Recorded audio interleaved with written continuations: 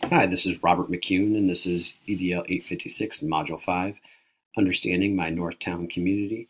And I had a little challenge because North Kansas City is a small little community within Kansas City, and so I had to kind of look at the picture of North Kansas City and then always kind of in the background also have Kansas City as a whole in my mind as well.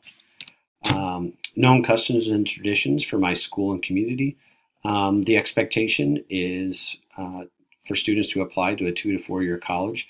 Last year, district wide, we had 100% of seniors accomplish that goal, which is pretty cool. Not necessarily that they need to go to college, that they must go to college, but just that they apply. Students, we are a very diverse group. Students are very open and accepting of all groups. There was a student kind of poll taken, and one of the things that they like is that you can be who you are at our school. One of the cool things is open lunch. We have a hot dog church every Wednesday. A local church feeds students hot dogs and chips and a drink. For football games, we have a senior wall that everyone looks forward to jumping up on there when their time comes. Homecoming for us is really big. We are an older school, and homecoming goes way back, and so homecoming is probably more important at our school than prom, and we have a parade that goes along with it and so on. We have a powder puff game between junior and senior girls. Leaf Rake Day, which you can see to the right, where we go out into the community and rake leaves. That's kind of become an annual thing. Adopt a Family. This is going on for as long as I've been there. Students raise money and adopt certain families and then go out and buy presents for them for the holidays. We have a holiday breakfast for the staff. Mr. NKC is a male pageant, usually raising money for a good cause. And it's a really good time, really funny. Snake Saturday Parade is always the Saturday before St. Patrick's Day. We are an international baccalaureate school, and we have an IB dinner that has become a tradition, and there's a lot of things that go along with that. Prom, of course, and then lastly, a senior breakfast, the day where seniors go and come have breakfast, and then they go and do their rehearsal for graduation. Know the population characteristics. The enrollment of North Kansas City High School last year was 1,555. That number has probably gone up to just about 1,600 this year. Minority enrollment, 50%. Free and reduced lunch, 52%. But that's also a number of people who claim free and reduced lunch. I always think, and I've always been told that number probably goes up about 7 to 10% for students who claim it, who probably could be eligible for that. We are listed as a large suburban school, which I kind of find interesting. We're just labeled suburban because we're not in the Kansas City kind of I-435 downtown loop. I would not label us as a suburban school. We are a Title I eligible school. We draw from a very varied economic area. We have very high-end students who come from high-end families, high-income families, and we have very low-income families. So we're kind of just a cool mixed bag, I think. Our students speak 26 different languages. We have people from all over, people from the African continent, students from Kurdistan, just kind of all over the place, and we have a very large ELL program.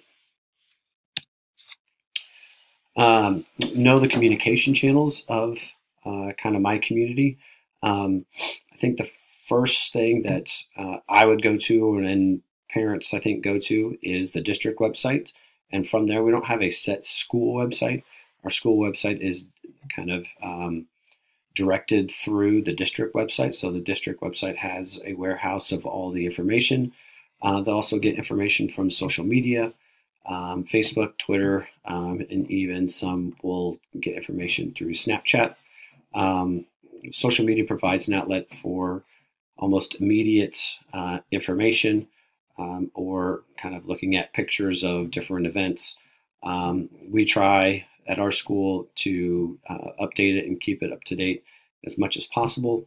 And so that's a good, quick way for parents to, and for the community to get informed of different events and so on. There's also the traditional telephone that they can call, and I know each teacher and each person has their own specific number where they can leave a message, and it actually pops up on one of our emails, and so you can't forget it.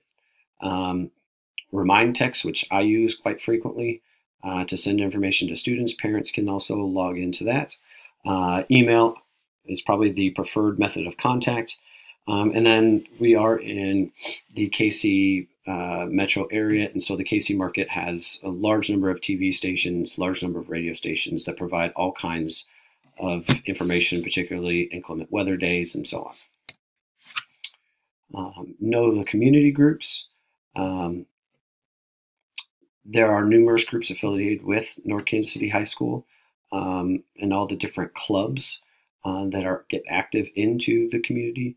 FBLA, Future Business Leaders, FCCLA, Young Democrats. There's a lot of groups that go out and engage with the community. There are numerous churches in the area. Like I mentioned, we have the Hot Dog Church, which is the First Christian Church. We have the First Baptist Church, First Methodist Church, all who the school relies on for help and availability. We have the city government of North Kansas City, the Kansas City government as well. Kansas City government doesn't really have anything over the North Kansas City government, but it's just an overall policy for the area that kind of dictates what happens. State representatives, North Kansas City's state representative is actually a Northtown grad, and so they would have influence in that community. Numerous labor unions. North Kansas City is an older manufacturing part of the city, and so there's still a lot of labor union presence within the city. The NKC Business Council, which has grown and become a force in the district, in the city actually, and trying to lure new businesses because there's a lot of turnover happening. Club athletic teams using school and city facilities, volleyball, basketball, numerous programs come in and use our field house, use the tennis courts, and use the softball and park, which the school and the city and thereby the district all have an agreement to let those groups use those. There's a lot of alumni still in the area, and then there's some faculty that live in the district as well.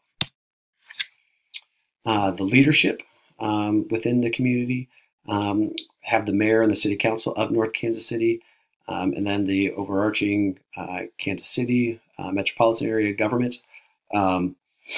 You have the NKC school superintendent, the board of education, and then going down through the high school principal. Our congressman is Emmanuel Cleaver, and he frequently comes to the school to talk to students, and so he has a vested interest in the area. Once again, Missouri state representatives, faculty provide leadership. Not necessarily our school PTA, because we don't really have a large parent presence, but the district PTA president lives really close and is very influential on social media and trying to gather parent groups.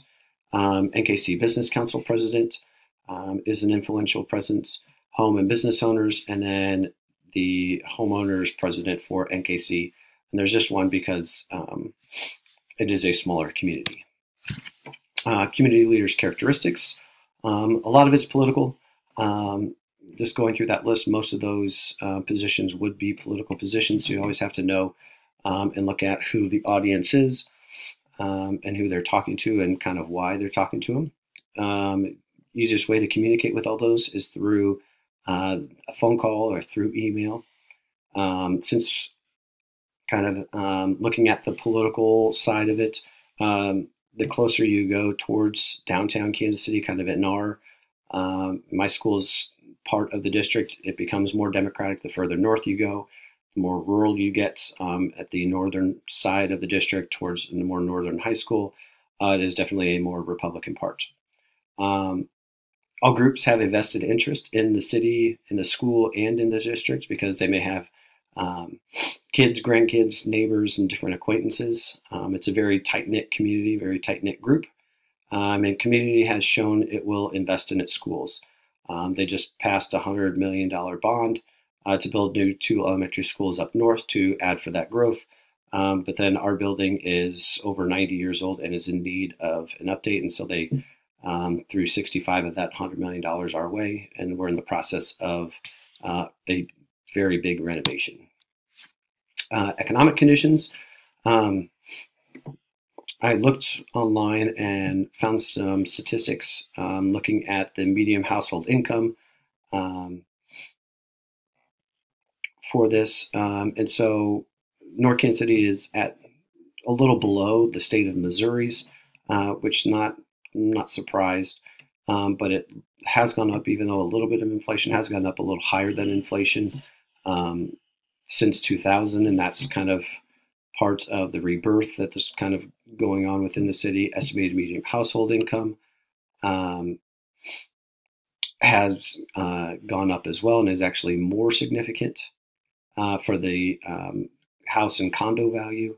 And that's a lot of newer buildings and newer condos and newer houses have been built just in the past 5 years. And so that has gone up. And so I think North Kansas City is on the upward trend of economic conditions. As I said before, it was a formerly large manufacturing community that is experiencing rebirth with new businesses and housing. And part of that is $68 million renovation of the high school. Know the political structure. Education and education dollars are politically driven. City of North Kansas City is Democratic. Kansas City North itself, which is Kansas City north of the Missouri River, is a mixed bag. As I said earlier, the closer you are to downtown, the more Democratic it is. The farther away, the more Republican it is. And then you can find our district's budget at the link right there. Social tensions, I wouldn't really say there are any. I included a picture of our homecoming court to kind of just see there's a mixed bag. It's a very diverse group. The students kind of set the tone with that. There are numerous immigrant families, numerous religions represented because of those immigrant families. And the school is a driving force in keeping that tension low. Extra sources of information. Here's the websites for the city of North Kansas City, the district website, the high school website, the business council website, and then Kansas City, Missouri overall's website. Power structures. The NKC Business Council is very influential because they are bringing in a lot of new businesses and taking a lot of those old manufacturing factories and redeveloping them. The city of North Kansas City, the district, the high school, and then probably, as I said earlier, the biggest influence is Kansas City, Missouri, and they drive a lot of what goes on. Multicultural issues. High school and its diversity drives most of the multicultural awareness in the area. Different high schools, clubs. There's a multicultural club. Snake Saturday Irish Festival is always a big deal and drives some awareness for those issues. Power structure, Missouri State Board of Education, the NKC Board of Education, the superintendent, the principal, community groups, parents, elected officials are all involved in determining the education and what should happen moving forward. Measuring public opinion. Our district has a 5-year district improvement plan, which is the driving force for all district policies. They get the plan from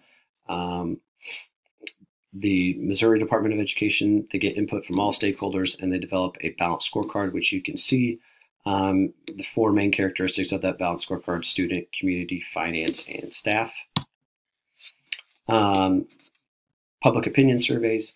There's a yearly survey for staff and students to know how things are going on.